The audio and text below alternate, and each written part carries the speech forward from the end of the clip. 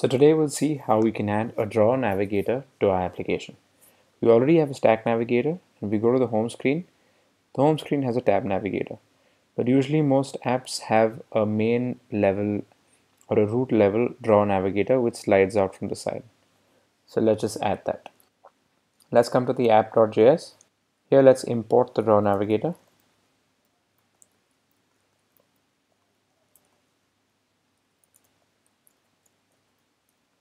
That's also imported from React Navigation. Coming down here, we'll make our root level component as the Drawer Navigator. App Drawer Navigator is equal to Drawer Navigator.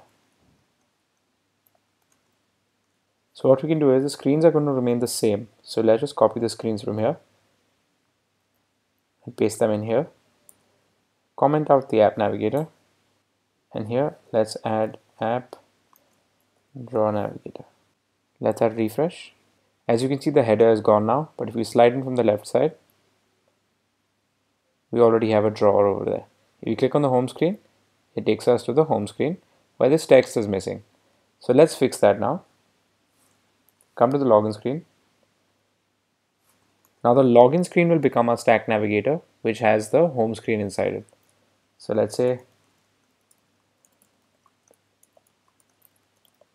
call that login screen Stack Navigator.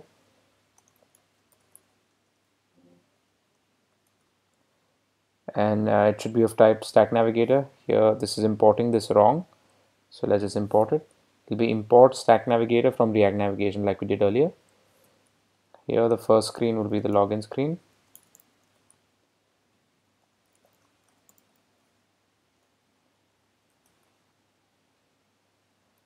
And the second screen will be the home screen.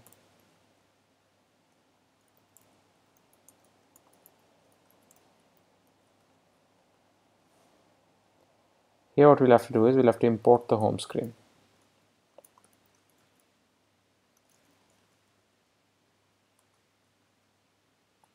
And also let's export the login screen Stack Navigator.